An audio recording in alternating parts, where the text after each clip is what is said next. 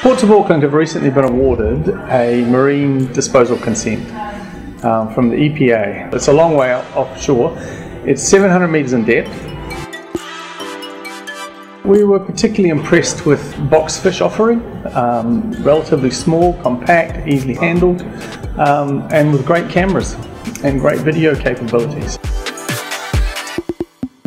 In the end, we had 15 1-kilometre transects. So we had to be able to identify where we were in relation to that transect. So yeah, it was very important that we knew where the ROV was in the water at all times, and so we had to have, again, that capability was necessary.